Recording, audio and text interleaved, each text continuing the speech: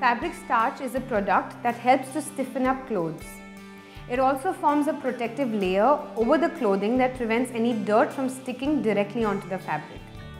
These products can be made easily at home or can be purchased from a market. The biggest problem with commercially available products is that you cannot control the amount of stiffness that is added to the fabric. If the fabric becomes too stiff, it becomes prone to breaking.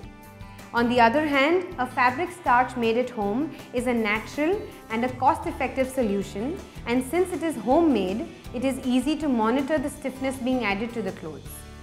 Let's see how you can make natural fabric starch at home. Now we're going to make cornstarch fabric starch spray. Take 5 cups of water in a bowl, add 1 tablespoon of cornstarch, add 3 drops of lavender essential oil, mix this well, pour this in a spray bottle. Your starch spray is ready. Now we're going to make a rice starch spray that will work wonders on your cotton clothes. Take half a liter of water in a vessel and bring it to a boil. Add to it 2 tablespoons of rice. Let the rice cook, keep stirring. Once the rice is cooked, drain the water in a vessel.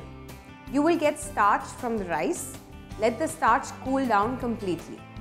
Once it has cooled down, add 1 cup of water to this starch. This will help to dilute it and make it thinner in consistency. Add 2 to 3 drops of your favorite essential oil. We are using lemon essential oil here. Mix this well. With the help of a sieve, strain this mixture into a spray bottle. Your starch spray is ready to use. Store this in a cool space, preferably in your refrigerator. Starching clothes actually makes them last longer because dirt and perspiration sticks to the starch and not to the fabric. Avoid overspraying as it may cause marks to appear on the clothes. Finally, always test the spray before using it on kids' wear. Some kids may be allergic to the ingredients of the spray. Take care. Hi, hope you liked the video. Write in your comments below and let us know what you think. Do subscribe to Homeveda to stay updated with our new videos and to join our nature-loving user community. I will see you again soon. Till then, take care.